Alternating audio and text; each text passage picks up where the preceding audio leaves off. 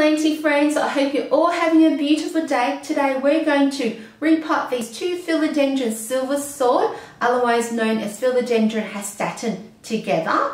And I do recommend repotting in spring rather than in winter, because in winter the plant may not be growing as fast and may not recover as quickly compared to the warmer weather that the spring brings in. The first step is to remove the plant from its nursery pot and to get rid of all the excess soil. I generally use my hand to pull away the excess soil, and if the root here or there breaks, it won't really harm the plant. Or the other option is to use water to gently pull away the soil. I just prefer to pull the soil away by hand myself. The next step is to use a potting mix that consists of 60% premium potting mix and 40% perlite. If you didn't want to use the perlite, you can change it for vermiculite or pumice or cocoa peat. It's up to you what you prefer, as long as the soil mixture is well draining but still maintains some moisture.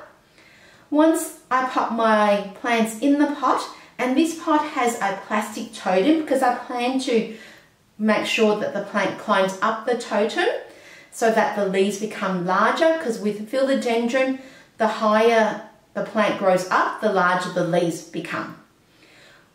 Once the plant is in the pot, I will backfill the pot with the soil mixture, making sure that I try and get rid of all the air pockets. I gently push down on the soil to make sure that the plant is securely in the pot. I also use a chopstick to go around the pot to get rid of any air pockets. Once that's done there, I can tap onto the pot just to make sure that all the soil is going down and to get rid of the excess or any air pockets. Then I just use Melbourne tap water to water the plant. So I don't think philodendrons are fussy when it comes to water type, so tap water is fine. I just make sure that I thoroughly water the soil, making sure that the soil is not soggy but just moist.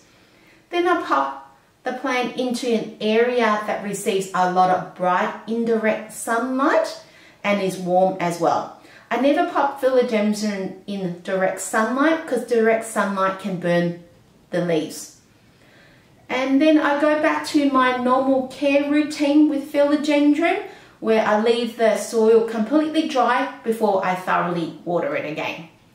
So that's how to repot Philodendron Silver Sword. I hope you enjoyed the content and it was helpful. If you did like it, please hit the likes button and consider subscribe to the channel so more planty content can be created. I hope you all enjoyed the rest of the day, and if you have any tips on how you repot your philodendron, I'd love to read about in the comment section down below. Have a fantastic day. Catch you all next time in the next video, and thank you so much for watching the video. Bye.